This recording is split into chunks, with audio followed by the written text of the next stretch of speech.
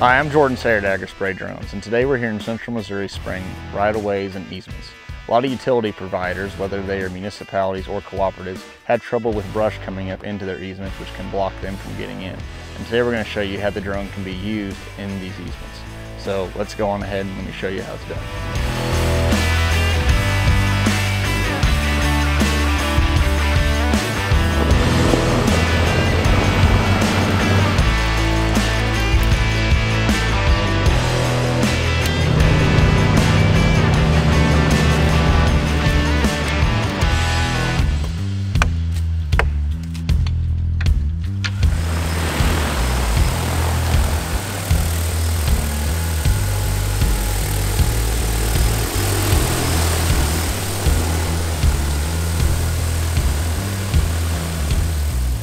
Now, as you can see, Tanner right here is spraying the easements. Now, these easements are about 40 foot wide.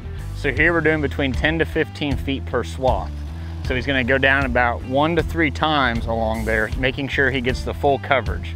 Now, with this specific co-op, they wanna be sure to spray the sides as well. So we're going through and trying to hit up those sides as far as we can for the growth. Now, we're flying it manually. So what does that mean? Well, Tanner needs to be sure the height stays the same. He needs to also watch that the distance apart's well. He needs to be sure too that's following the terrain the proper way. Now this here is pretty flat, but in some of these areas you're gonna have a lot of dips, a lot of highs and lows. So keeping that good terrain following is very crucial when doing this.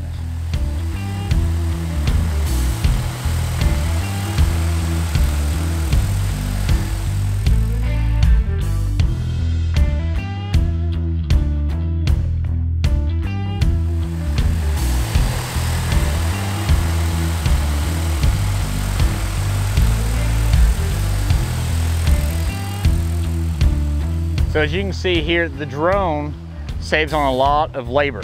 So what will typically happen is people will be going through and spraying these drones with backpacks. And you'll have a crew of multiple people walking all along this field spraying as they see weeds or just as a blanket coverage in general. And they'd even have a side-by-side going through the field and carrying the chemical as they go. This is also a lot safer when it comes to handling chemical. As you can see, the operator standing way far back, to where the chemical's not getting on him and it's keeping him safer in that aspect.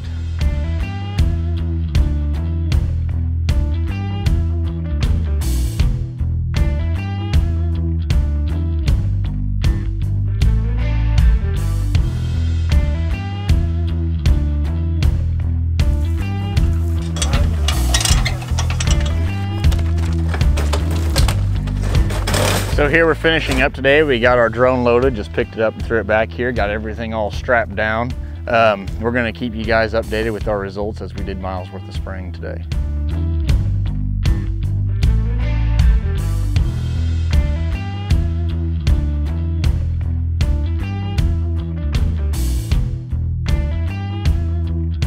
So as we said, we'd come back here in about a month and check on our progress. And it worked out quite well and as we planned. It got the centers very well. It even went up some along some of the edges. Our main goal was to target the woody species so it wouldn't grow up.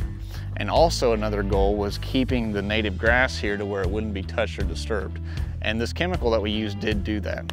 Now, again, we recommend this flight to an experienced pilot because as you can see on some of these edges, we had to go spray near it, and without obstacle avoidance, you can have more chance to hitting trees.